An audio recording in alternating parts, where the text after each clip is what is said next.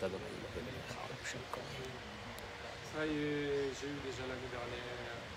On est passé, tout va bien. Voilà.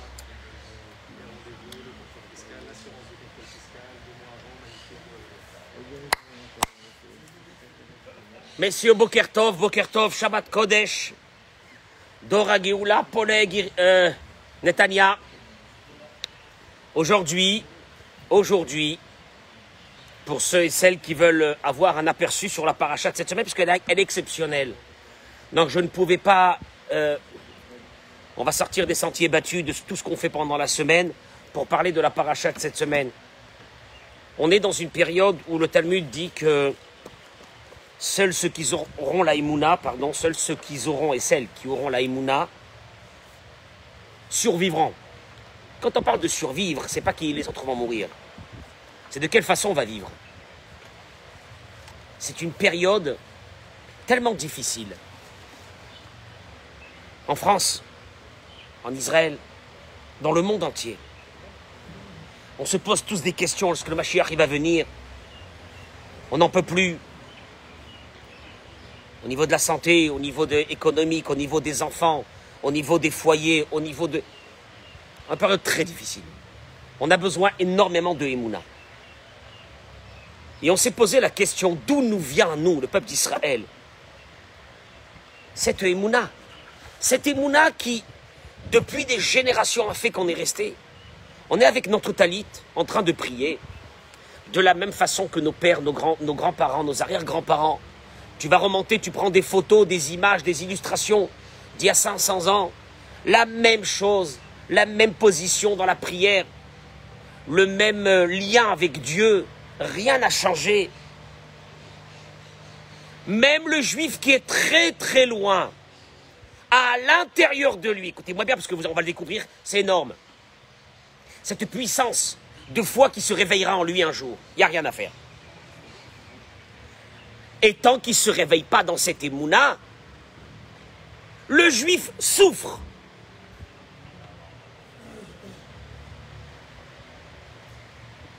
Non, moi, j'y crois pas, laissez-moi tranquille, j'y crois pas. Mais il souffre de ne pas y croire.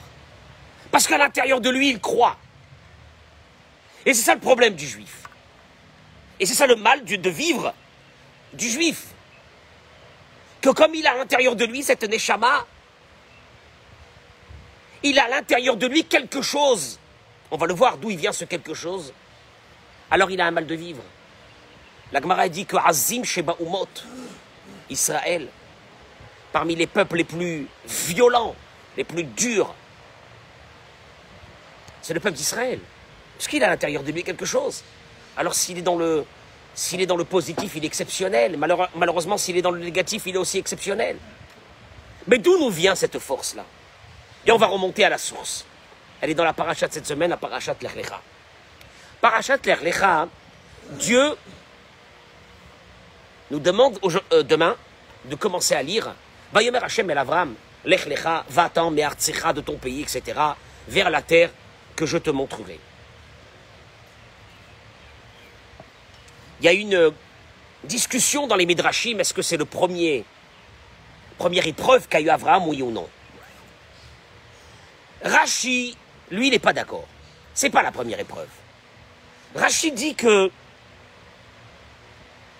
la première épreuve, bien, la source de Rashi, je vais aller directement, avant de vous dire qu'est-ce qu'il dit Rashi, on va aller dans la source d'où Rashi il a su ça. Rashi le sait du Midrash Pirkei de Rabbi Eliezer, Perek Kavav. Midrash. Donc Midrash c'est la source divine de l'histoire juive. Elle n'a pas été écrite par des hommes. C'est une transmission depuis Moshe Rabbeinu sur le mont Sinaï par Dieu. Toute l'histoire du peuple d'Israël. Et Midrash dit là-bas dans Pirkei de Rabbi Eliezer, 10 épreuves a eu Avraham Avinu et il a tenu sur toutes les 10 épreuves. Parce que la Mishnah dans Masechet Avot, elle nous dit Asara Nisyonot Nitnasa Avraham Avinu, 10 épreuves à Avraham Avinu. Mais la Mishnah dans Masechet Avot ne les cite pas. Alors c'est quoi la première épreuve? Bon, on sait que la plus fameuse, c'est laquelle? Akedat Yitzhak, qu'il a pris son fils et qui va... Mais les autres, c'est quoi? Alors, Pirkei de Rabbi Eliezer, il dit La première, vous allez découvrir des choses extraordinaires sur Avraham Avinu. Kshenolad Avraham Avinu, quand Avraham est né, Bikshu Kol Gdolei Malchut Vakosmim Leorgo, tous les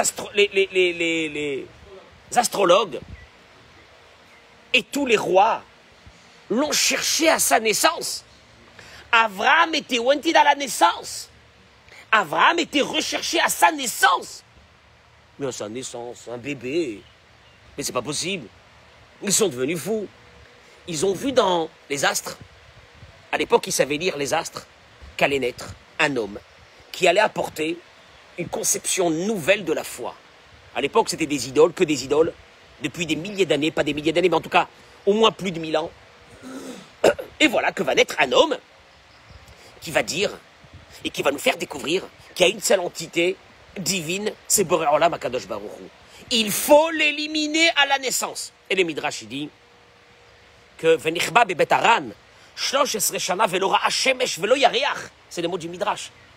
Il a été caché par ses parents dans une cave pendant 13 ans. Et il n'a pas vu le soleil et il n'a pas vu la lune pendant 13 ans. Regardez comment on a commencé notre histoire à nous, le peuple juif. Hein. C'est chaud. Avraham Avinu, pendant 13 ans, les 13 premières années de sa vie, le malheureux, il est caché dans une cave. Il n'a pas vu le soleil, il n'a pas vu la lune. Et après 13 ans, Yatzam Bebet Haran, il est sorti. Et à ce moment-là, Ma'as Be'elelim, il avait un dégoût des idoles. Ou Batar Beshem, Bashem Yotzro, et il s'est mis à croire en Dieu. Mais voilà que l'histoire ne se termine pas. Il sort de son trou, on l'emprisonne. Nichbash Bebet Asurim Asara Shanim. 10 ans il est resté en prison. Donc les 23 premières années de la vie d'Abraham. Les 23 premières... Hein? Quelle galère le pauvre. Les 23 premières années de la vie d'Avraham Avinu.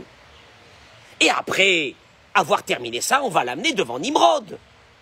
Et Nimrod va lui demander de se prosterner à l'idole. Et il ne veut pas, il va être jeté où? Ur Kasdim. Donc nous, l'histoire de Ur Kasdim, c'est après 23 années de souffrance terrible d'Avraham Avinu. Écoutez-moi bien, c'est chaud. On va le jeter dans une fournaise. Si vous regardez les Midrashim, ils l'ont laissé 3 jours dans la fournaise. Il était assis, il leur a dit, bah, si ça vous fait plaisir, moi je ne bouge pas, je reste là. Une fournaise monstrueuse. Le Midrash raconte que les soldats qui l'ont jeté dans la fournaise, eux-mêmes ont brûlé. Et ceux qui sont partis pour le rechercher après 3 jours, parce que Nimrod, il a dit, c'est pas possible, il y a un truc de fou, allez me le chercher, ont brûlé, jusqu'à qu'il lui a dit, Avraham Avinu, sors toi, s'il te plaît, du feu, sors, allez, ça y est, sors, c'est bon. Imagine-toi. Ça, c'est le Nisayon Hasheni. Nisayon Hasheni, je répète, premier Nisayon, il a été caché pendant 13 ans. Deuxième Nisayon, écoutez bien comment le Midrash, il cite les Nisayonot. Il a été mis 10 ans en prison. Troisième Nisayon, eh bien, c'est celui de la Parashat cette semaine, Lekh Lekha. On est déjà au 3e ici. Et ça, c'est Rashi. Rashi cite les Nisayon d'Avraham Avinu selon cet ordre chronologique. 2 secondes. Non. Comment? Non, allez, va, on lui a fait un global. Le Rambam n'est pas d'accord avec ça. Le Maïmonide, Rabbeinu Bachye aussi, disent que non. Le premier Nisayon, c'est Lekh Lekha.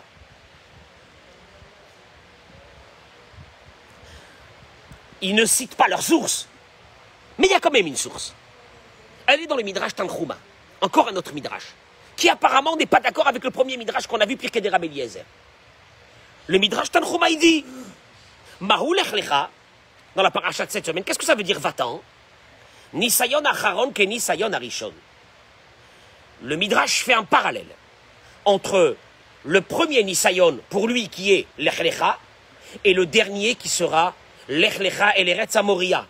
Va sur le mont Moria pour égorger ton fils. Là-bas aussi c'est marqué comment? Lekh Lekha. Venisayon Arishon. Et là le Midrash, il termine parce que, je ne sais pas si j'aurai le temps de revenir, mais le Midrash dit, et je ne sais pas lequel des deux est le plus difficile. Est-ce que c'est le Lekh Lekha de cette paracha de cette semaine, ou le Lekh Lekha de prendre ton fils?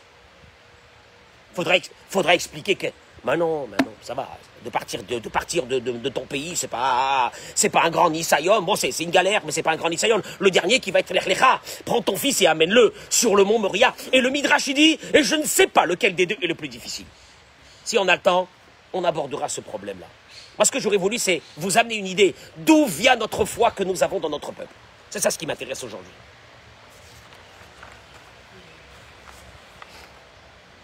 Je ne vais pas vous faire tous les Midrashim sur ce qu'il a passé Avraham Avinu avec Nimrod. Ça serait monstrueux.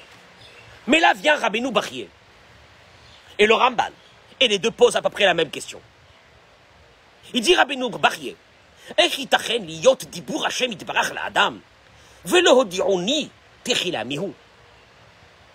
j'explique juste avant ça. Tout ce que je viens de vous raconter, est-ce que c'est marqué dans la paracha? Non, ce sont les Midrashim. Dans la Torah, est-ce que c'est marqué quelque chose sur monsieur Avraham Avinu, notre père? Il dit Rabbeinu Bachye, je ne comprends pas. Comment c'est possible que la Torah va nous raconter que Dieu est venu parler avec Avraham Avinu et lui dire Lekh Lekha, va-t'en, sans nous dire préalablement qui était ce monsieur? Parce que si moi j'ai pas les Midrashim et j'ouvre le Sefer Torah, qu'est-ce que c'est marqué sur Avraham Avinu? Rien. Rien. Tout ce que je peux vous raconter, toutes les histoires que vous connaissez, rien n'est marqué dans la Torah. Ni le feu de Ur-Kasdim, ni rien n'est marqué dans la Torah. La prison, le fait qu'il soit resté, le fait qu'il ait publié le nom de Dieu dans le monde entier, le fait qu'il a été poursuivi, le fait qu'il a été dénigré, mais rien n'est marqué dans la Torah. Et il dit, je comprends pas. Mais il fait référence, lui, Rabbeinu Bachye, à une chose. Quand Dieu, dans la semaine dernière, a voulu aborder l'histoire de Noach, qui va être celui qui va sauver le monde entier, lui, sa femme et ses enfants rentrant dans l'arche. La Torah, préalablement, elle nous dit qui était ce monsieur quand même. Qui était Noach? Ish, tzadik, tamim, un homme juste, un homme entier, intègre. Et à Elohim italech Noach. Il a suivi le chemin de Dieu. Et là, la Torah va nous raconter l'histoire de Noach. Mais je comprends pas, Avraham Avinu, notre père, le père de la nation juive, tu mets pas des histoires un petit peu? Tu racontes pas qui il est, ce monsieur? Tu trouves que c'est normal? Et puis d'un seul coup, un beau matin, on découvre un monsieur, Avraham Avinu. Et voilà que Dieu vient et lui parle. Mais qui il est? Question que pose Rabbeinu Bachye. Le Ramban, il ramène à peu près la même chose. Il dit Ramban. Il dit Dieu, il vient, il lui dit, va-t'en de cette terre, je vais te faire avec toi du bien, je vais être avec toi, de toi sortira une grande nation, une grande nation. Miblish Yagdim, sans nous préciser juste avant, Shaya Avraham Ovet Elohim, qu'Avraham était un serviteur de Dieu, ou Tzadik Tamim, ou bien Tzadik Tamim comme il a été dit sur Noé. Quand tu dis rien sur Avraham Avinu, pour moi, c'est la question des questions de la paracha de cette semaine. Quoi, il n'y a pas un petit truc sur lui, il n'y a pas.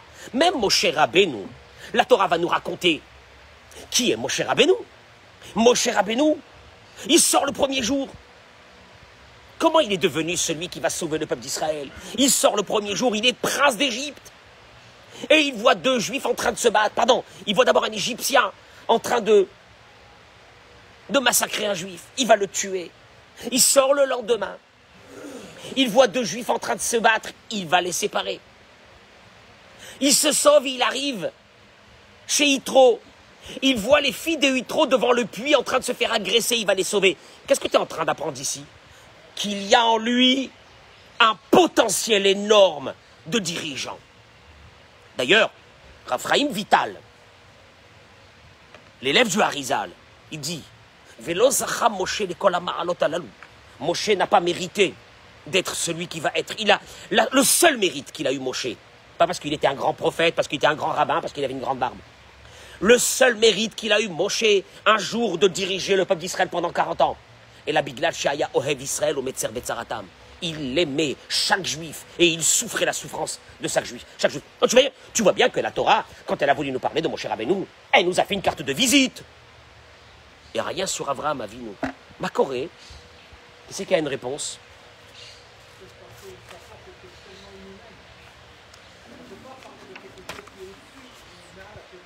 Ok. J'aime bien. Mais écoutez, moi d'après moi, ce Maharal de Prague est parmi les grands Maharal de Prague sur la foi du peuple juif. Le Maharal, vous avez entendu parler du Maharal de Prague? Hein? Qu'est-ce qu'il a fait à Prague? À Prague, le Maharal, qu'est-ce qu'il a fait là-bas? Ah, il a fait le golem de Prague. Bon, heureusement que vous savez au moins le golem, parce que si vous voyez les livres du Maharal, le golem, c'est un détail par rapport à... Mais bon, on le connaît par rapport au golem de Prague. Bon. Ah, j'ai pas dit bonjour à ceux qui se sont connectés avec nous, qui sont avec nous voilà, qui sont avec nous dans le shiur. Qu'Akadosh Baruch Hu, il nous envoie la Emouna de passer ce moment tous ensemble de façon extraordinaire et que grâce à cette Emouna, Kadosh Baruch Hu, il nous ouvre toutes les portes. Toutes les portes. Mais la Emouna, elle amène l'ouverture des portes, la Emouna. Donc, on va essayer de comprendre d'où nous vient cette Emouna aujourd'hui. Le Maharal, il dit une chose. Vous savez que tous les matins, nous lisons Vaïvarer David. Et dans Vaïvarer David, il est écrit là-bas, Ata ou Adonai ya Elohim, Asher, Asher Bacharta Abraham, c'est toi Dieu qui as choisi Abraham. Tu l'as fait sortir du feu de Kasdim et tu lui as donné le nom de Abraham. Et tu as découvert ou tu as trouvé que son cœur était pur, était fidèle à toi. Il dit le Maharal, il y a un problème ici.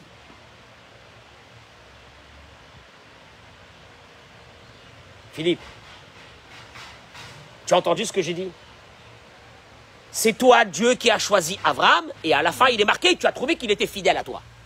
Je suis désolé. Moi c'est pas comme ça que j'ai lu l'histoire. L'histoire est contraire. L'histoire aurait dû être marquée. C'est toi, Dieu, qui a trouvé la fidélité d'Abraham Avinu à travers les quoi? Les 10 épreuves, et après tu l'as choisi. Non, c'est pas marqué ça. C'est marqué, c'est toi, Hachem, qui a choisi Abraham, et enfin, de piste, il est marqué. Et tu as découvert qu'il était fidèle. Il y a un problème ici. La fidélité aurait dû être marquée avant le choix. Or, là, il est marqué, c'est toi, Dieu, qui a choisi Abraham, tu lui as donné le nom de Abraham et tu as trouvé qu'il était fidèle à toi. Je suis désolé, la fidélité, pour moi, a été le critère pour lequel Dieu a choisi Abraham, notre père, on est bien d'accord? Ouais. Et on va découvrir, il dit le Maharal, quelque chose d'énorme. Il dit le Maharal que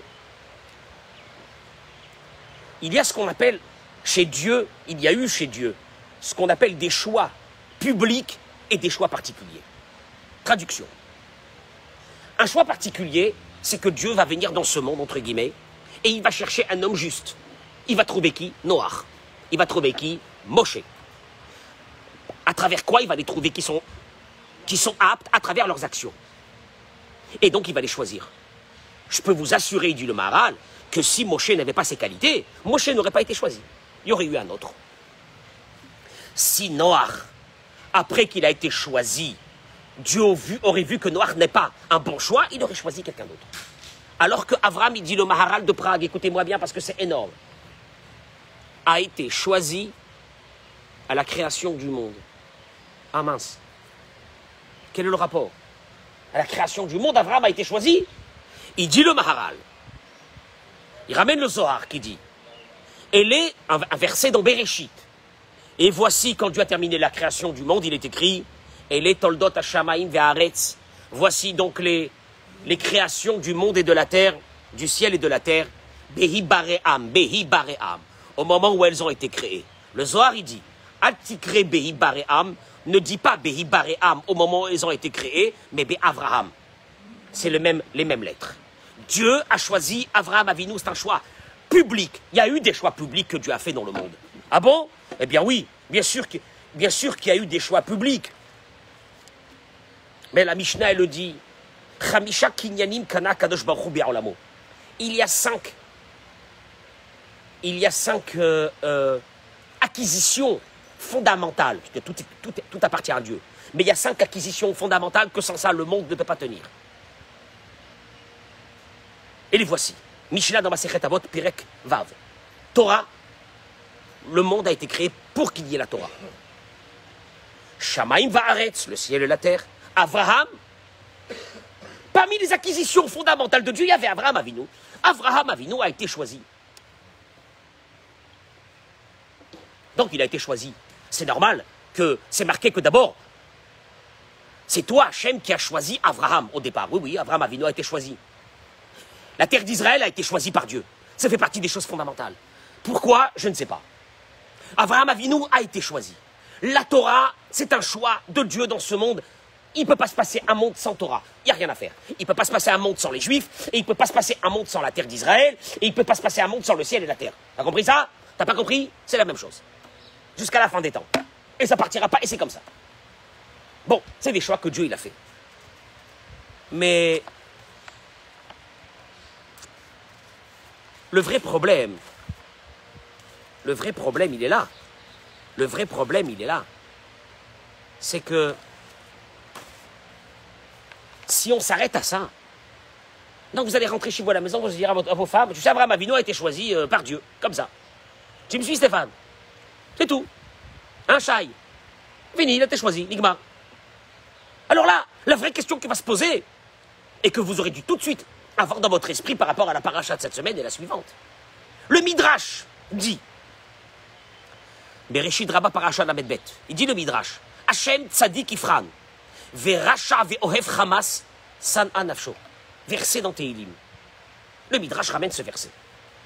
Que Dieu, à celui qui est juste, il va l'éprouver. Et le méchant, Dieu va l'écarter. Les épreuves sont pour les justes. C'est un verset dans Tehilim. Et si tu n'as pas compris ça, le Midrash, il te le rajoute très bien. Il dit le Midrash, Amar Rabbi Yonatan, il dit Rabbi Yonatan, Ayotzer hazeh eno bodek kankanim mero'aim, she'eno maspik lakush alehem achat, ad shehu shovram, umihu bodek bekankanim yafim.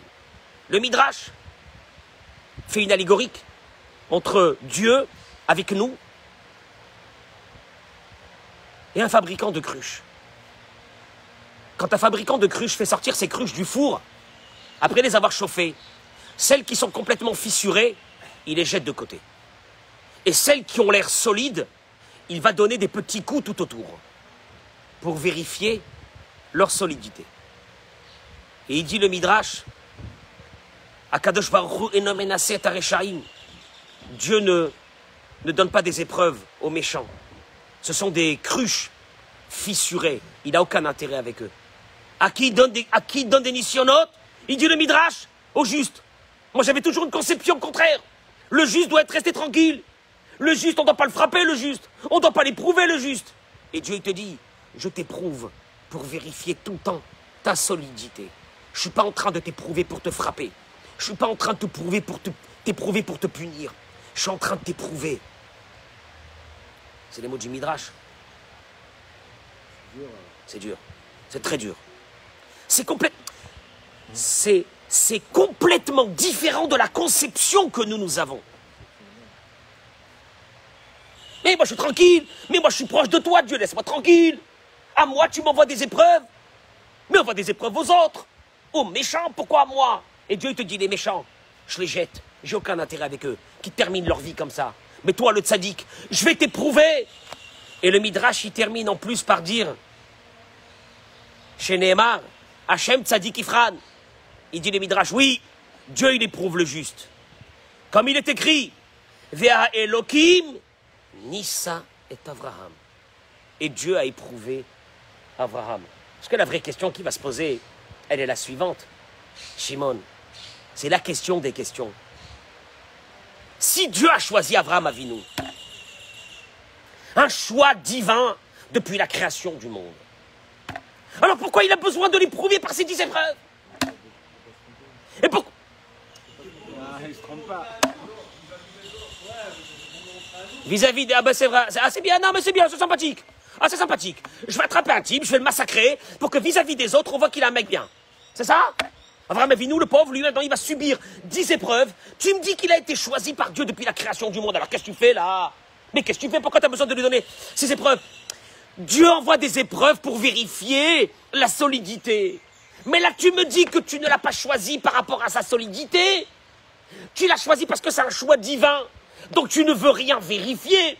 Chez nous, Dieu, il veut vérifier sans arrêt si on est proche de lui, en nous envoyant des épreuves. Mais Abraham Avinu, il a été choisi par un choix divin. Pourquoi tu as besoin de le... Et des épreuves, les unes plus grandes que les autres. Et là, j'arrive au message de cette semaine, vient notre maître, Rav Chaim de Volojine, dans son livre Roi Chaim, sur Masechet Avot, et il lance une bombe. Il lance une bombe et c'est notre vie. Rav Chaim de Volojine, il dit, vous avez remarqué que dans Pirkei Avot, Maxime Despères, il y a 2 citations sur Abraham Avinu. La première, le Tana, qui a écrit ses Mishnayot, il a précisé chaque mot est précisé. Il a commencé comme ça. Il y a 10 générations de Noach jusqu'à Abraham, pour expliquer que les 10 générations ont fauté jusqu'à Abraham. Vous avez remarqué qu'il a appelé notre père, il a appelé comment? Abraham. Mishnah suivante. Asara nisyonot nitnasa Abraham Avinu. 10 épreuves a eu Abraham, notre père. Ah, d'un seul coup, il a appelé Avinu. Au moment des épreuves, il a appelé Avinu. Et il dit, Raphaël de Volojine, une chose extraordinaire. Il dit comme ça, si je devrais vous traduire les mots, il ramène un passouk dans Michelet, pas extraordinaire, de Shlomo HaMelech. Mitalech betumot tzadik, ashre banav acharav. Celui qui travaille dans sa vie, celui qui travaille ses traits de caractère, celui qui travaille ses midot, celui qui travaille sa vie, heureux seront ses enfants après lui, dit Shlomo HaMelech. Qu'est-ce que ça veut dire? Il dit Raphaël de Volojine, sachez une chose qu'un père a travaillé dans sa vie durement, son fils aura de grandes facilités de l'acquérir. Si toi, tu venais pas peut-être d'une famille qui ont appris la Torah, qui était proche de Dieu, et tu t'es mis à ça, et ça a été dur pendant des années, avant de te rapprocher de Dieu et des épreuves que tu as eues, tes enfants auront une plus grande facilité de se rapprocher de Dieu. Parce que tu as travaillé pour faire ça. Abraham, il termine Raphaël de Volojine. Au moment où il a eu ses épreuves, ça sera plus facile pour nous après la vie. Il a surmonté ses épreuves, ça sera plus facile pour nous. C'est à peu près les mots de Raphaël de Volojine. Mais pour comprendre ça, c'est illustré de façon exceptionnelle par Rav Ithsak Cohen de Louvain. Vous avez entendu parler de Rav Ithsak Cohen de Louvain? Il a écrit plusieurs livres, dont un qui s'appelle Récit c'est Laïla. Et il dit une chose qui est fabuleuse. Elle est fabuleuse. Pour moi, je crois que pour moi, c'est un des gros moteurs de notre vie. Il explique les paroles de Raphaël de Volojine. Qu'est-ce que ça veut dire? Quand un père, il s'est battu sur quelque chose, pour son fils, c'est plus facile. Il dit Raphaël de Volojine, tu ne peux pas hériter à tes enfants quelque chose qui n'est pas dans ton ADN. Si je traduis les mots de Raphaël de Rav Ithsak Cohen de Louvain dans un langage moderne. Il y a des choses qui ne sont pas dans notre ADN. Par exemple, je ne sais pas moi, tu écris de la main gauche, je ne suis pas sûr que ton fils sera gaucher.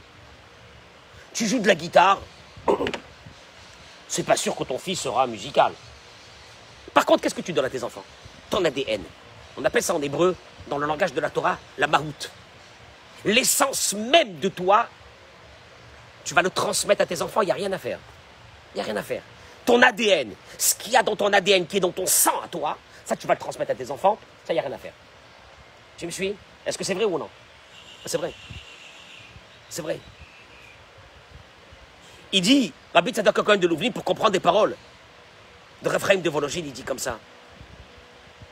Tu sais pourquoi Abraham Avinu, il a eu ses épreuves? Mais oui, il n'avait pas besoin de ces épreuves, il a été choisi déjà. Il dit Rav Ithsak Cohen de Louvain, pour que ces épreuves, ils rentrent dans son sang à lui. La émouna, la foi, à travers ces épreuves, elle va rentrer, elle va devenir une acquisition totale de toute l'être d'Abraham Avinu. Et qu'à l'intérieur de lui, va couler dans ce sang quelque chose qui ne coule pas dans le sang des autres nations, malheureusement, qui s'appelle la émouna. Chaque épreuve va faire rentrer à l'intérieur de lui encore un peu plus cette émouna. Et encore un peu plus, il sera le ma'amin, celui qui aura la foi. Et encore un peu plus, jusqu'à que son sang est devenu une partie de l'émouna. Et il dit sur ça, Raphaël de Volojine, on a vu à travers toutes les générations que des juifs ont été prêts à mourir pour garder leur foi, alors qu'ils n'étaient pas des grands rabbins, c'était des juifs très simples. L'intérieur d'eux, à l'intérieur d'eux, J'ai jamais vu ça dans le monde, une chose pareille. On enterre un mort. On enterre un être cher. Et sur place, on dit Gadal vit Kadash Shemeraba. Que le nom de Dieu soit grandi et sanctifié. Il y a des gens qui enterrent des enfants. Et tu dis tout de suite It Gadal vit Kadash Shemeraba. Mais d'où elle est cette force-là? D'où elle est cette force-là? Elle est dans notre sang. Elle est à l'intérieur de nous. Elle fait partie de nous-mêmes. Ça a été ça les 10 épreuves. Il dira Rav Ithsak Cohen de Louvain. C'est pour ça qu'elles sont venues ces 10 épreuves. Pour faire de nous un morceau de Emouna. Il n'y a rien à faire. Il n'y a rien à faire. Je me marre quand je vois un de mes frères qui me dit, des juifs, qui me dit « Ah, moi, j'ai pas la foi. J'ai pas la foi. Je suis désolé, j'ai pas... » Déjà, il est désolé. Donc, en étant désolé de ne pas avoir la foi, c'est qu'il y a déjà un problème. Il est désolé. Je suis désolé, monsieur le rabbin, moi, j'ai pas la foi. Pas la foi. C'est pas possible. Tu l'as. Il suffit d'une étincelle. Et elle se rallume. Et tu comprends pas, mais d'où elle est cette fois-là? D'où elle est? Le type, il était de génération en génération. Juste pour terminer, on raconte une histoire dramatique. Que pendant la Shoah, dans une ville en Pologne, les Allemands arrivent. Ils rentrent dans la ville, les nazis. Dans cette ville, il y avait un maire. Le maire de la ville, il était d'origine juive. D'origine. Lui-même, on lui avait fait son baptême déjà à l'église. Ses parents étaient déjà, et ses grands-parents avaient déjà été convertis au christianisme. Mariés avec, bien sûr, une goya, des enfants goy. Tous avaient fait le baptême, etc. Le vrai goy. Et voilà que les nazis, histoire vraie, demandent de dénoncer tous les juifs de la ville. Les beaux-frères de ce maire-là de la ville n'ont pas oublié son origine juive. Et ils sont partis dire aux Allemands que le maire, il est venu, ils l'ont appelé, ils l'ont convoqué, il arrive, il leur dit, écoutez, voilà mon baptême de mon père, de mon grand-père, c'est ce que vous voulez de moi. Et l'histoire raconte qu'ils l'ont emmené à la synagogue. Mais cette histoire, je l'ai vue dans plusieurs livres et journaux, des revues. Le capitaine, il a dit, déroule un Sefer Torah par terre. Ils ont déroulé un Sefer Torah par terre, ils lui ont dit, allez, marche dessus ou on te tue. Il a déchiré sa chemise et il a dit, allez-y, tirez. Et ils ont tiré, il est tombé sur le Sefer Torah. Tu peux pas, elle est là l'ADN. Mais tu peux pas, elle est là l'ADN. L'ADN du juif, elle est là. Tu peux pas l'enlever. Tu peux pas, essaye. La Gemara dit même un juif qui s'est converti au christianisme, il est quoi? Il est juif. Il restera juif, tu peux pas le changer. Hein? Mais tu peux pas changer, tu changes pas. L'ADN, elle est là. Vous comprenez comment on arrive à supporter? Vous comprenez comment on arrive à avoir cette force? Que quand Hachem, il nous envoie des épreuves, juste pour voir notre solidité, combien est-ce qu'on est avec lui, combien est-ce qu'on va traverser cette vie, l'ishtamoudre, comme il dit le Zohar, juste pour qu'on le voit, qu'on le sente. Il veut voir, est-ce que tu m'as pas oublié? Tiens des coups, juste pour voir, est-ce que tu m'as pas oublié, tu es resté avec moi? Combien de nos frères souffrent, toutes les souffrances, des gens qui ne sont pas mariés, des gens qui n'ont pas eu d'enfants, des gens qui sont malades, des gens qui ont perdu des enfants. Combien de souffrances, Akadosh Baruch Hu, il est là en train de nous tester, nous la dernière génération. Parce que le Mashiach va arriver. Je disais hier soir au téléphone à Michael, je crois que c'était Michael hier soir, je disais, tu sais, je ne suis pas surpris que le Mashiach, il va arriver là. Je ne suis pas surpris. Je ne suis pas surpris. Il y a peut-être un an, j'aurais été surpris. Oh, il arrive. Là, je ne suis pas surpris. Avec tout ce qui se passe en ce moment, toutes ces épreuves que le peuple d'Israël est en train de passer. Et Dieu, il est en train de dire, je vais les mettre au maximum pour vérifier. Est-ce qu'ils ont gardé cette émouna originelle que j'ai fait rentrer chez leur père Avraham Avinu? Est-ce qu'il y a encore un lien entre eux et Avraham Avinu? Je crois que c'est ça le message de la parasha de cette semaine. Shabbat shalom, Umvorach, Shabbat shalom. Shabbat shalom à vous toutes et vous tous.